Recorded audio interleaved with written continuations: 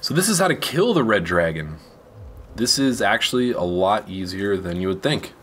So first, cut off the tail. If you haven't done that already and you don't have the Drake Sword, do that. Absolutely do that. I'm using the Drake Sword right now. It is an amazing weapon early on in the game. I use it for quite a long time. So what I like to do, same place as the farming the Red Dragon Bridge. Have the dragon kill all those dudes.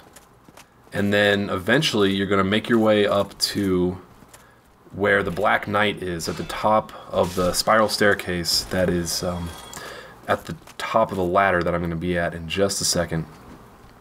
It's really weird. It's a very strange thing that happens. Like you literally shoot the dragon with one arrow and he dies. Mm-hmm. It's a very glitchy thing, and I don't know if they're going to patch it out. I don't know if that was intentional, but it's like it almost seems too easy.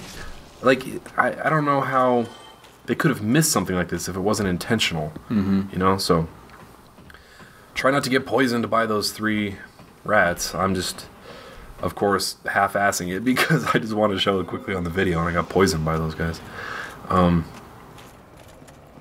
So doing this will eliminate the ability to farm the red dragon. Yes. So this dragon does not respawn. So if you haven't unlocked the Darkroot Forest spawning farming area yet, don't do this because you'll probably want to do this for a while. So you literally just go up here, shoot him in the back once.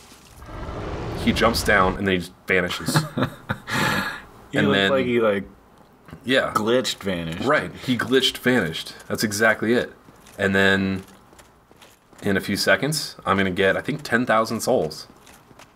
You killed him? I killed him. That was it. That was all you have to do. Yeah, 10,000 souls, and the red dragon's gone.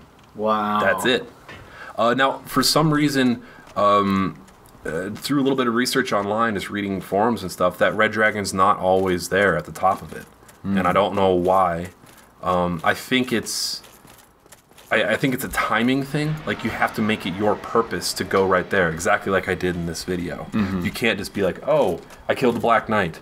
Now I'm gonna go check it out." And this opens up a very minor shortcut that only someone who's going to speed run the entire game in an hour and 20 minutes would use. There's also a new bonfire here, which is kind of cool.